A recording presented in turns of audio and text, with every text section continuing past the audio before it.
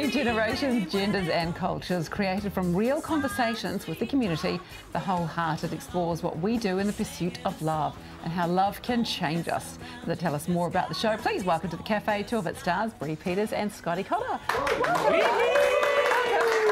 Nice little sing along with Captain and Tennille at the beginning there. I bet you weren't expecting that. No, not expecting any of this. Really nice to have you here. So basically the show, Bree, is this right? It's about the power of love, essentially? I think, yes, it is. It's about not just the pursuit of, say, love for people, but also, like, looking at your heart and how is your heart in the world and, like, things you love to do. Who do you want to be? Putting your hand up and saying yes to things.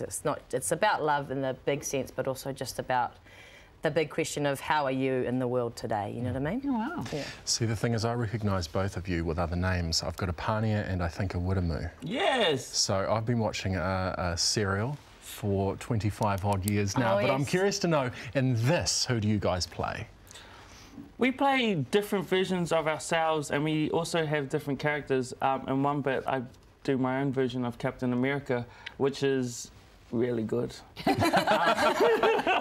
And Bree plays another character called Harry, who is a person that we interviewed in the devising process, who is a 12-year-old boy, and verbatim we say what his answers to the questions that Bree asked. Well, so it's from actual conversations with the community. So they're real love stories or they're real stories? They're personal stories. They're our own personal stories. They're stories from the community, for people. We did interviews, we asked family members. I interviewed a lot of my mum's a teacher and I interviewed a lot of her kids. And also we were set provocations when we were devising the work.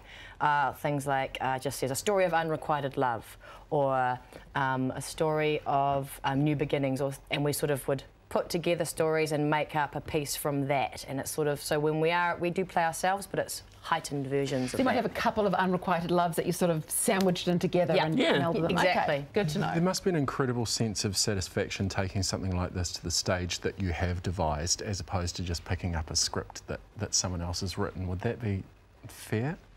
Yeah, I think it holds more weight when you get to perform your own words and stuff, and I think with performing your own words to an audience, it just becomes that more special because you see them react to what you're trying to put out there. Yeah. So it's a beautiful thing of give and take with live theatre. Mm. What about the idea of how love can actually change us? I mean, have you got some examples of that? Can ruin you.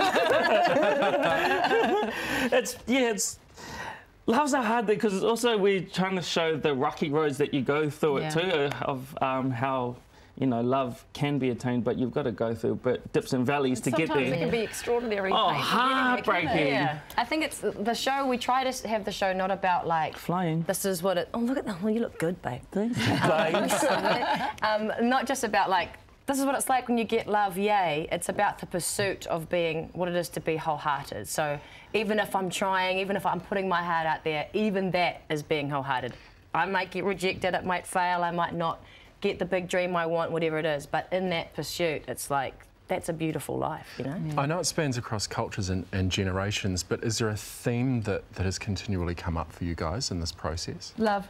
Sorry. Yeah, funny that. Love and being vulnerable. Like one of the big key stepping stones for the show was Brene Brown's TED Talk about the power of vulnerability. So I think that led to the pursuit of love and showing your hearts and stuff. But it is trying to be vulnerable and showing up and, you know, living your life as best as you want to be. And I think hope. Like, it's a bit of a funny time in the world at the moment, and I think there's one thing we did talk about in the devising process is what do we want to leave people with? What do we want to say? You know, that there is that, you know, to be hopeful, ever hopeful, you know, even in the troughs, as they say, peaks and troughs, whatever it is. To be hopeful.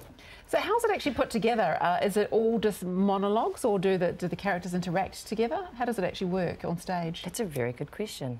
Scotty, as co-director.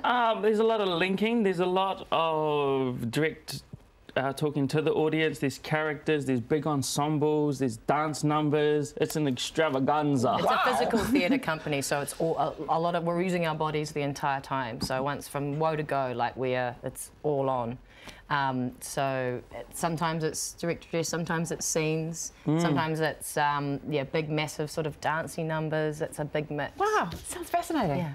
And where are you headed? Because you're on tour right now, right? Yes. We just got back from Whangarei, then we've got our Auckland season, then we go Hamilton, Wellington, Hawke's Bay, Wairoa, Christchurch, Dunedin. That's we finished in Dunedin. Yeah. I love Dunedin. Wow, so you're taking it on the road, which is really nice. It's Yeah. all Really places. exciting. So what other projects have you two got on the go at the moment after this? Ooh, whatever comes up. I'm gonna sleep. Have a good rest. It's been a long run. Yeah. Yeah.